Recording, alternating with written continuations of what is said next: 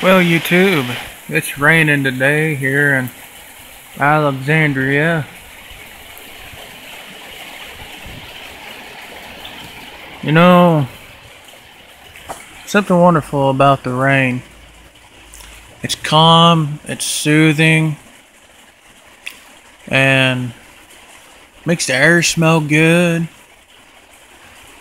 And the only thing I don't like about the rain is those times when you got a leaky roof or you got to work out in it. And for those that work out in it, well, I hope it ain't for too long.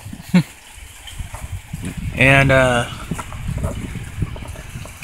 the rain cleanses the ground and cleans the streams when it flows heavy. And after it rains, sometimes you hear frogs or crickets, and you get that peacefulness that comes.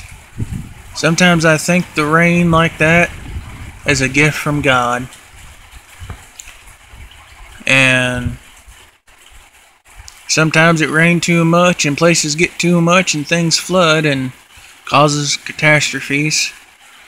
And during times like that, it's not so peaceful. It's worrisome, but in other places, it's beautiful. And I thank God I live in an area where it's a beautiful thing.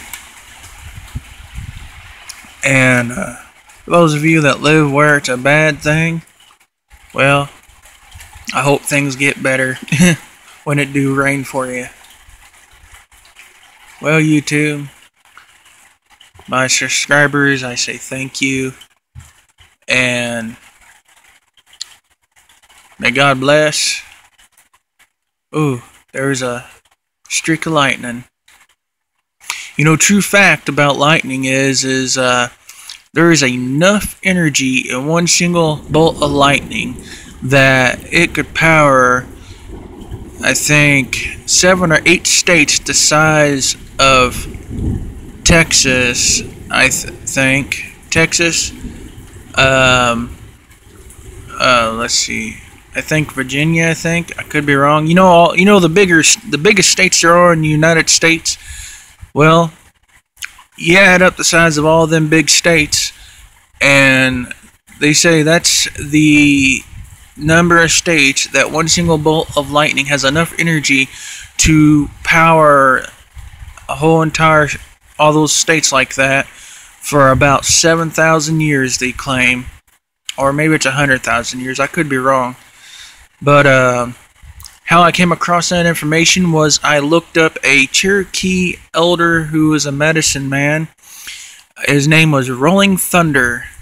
If you ain't never heard of him before, get on here on YouTube and look up Rolling Thunder. You can Google him too. He was a very smart, wise Cherokee. Well, y'all have a great, wonderful day.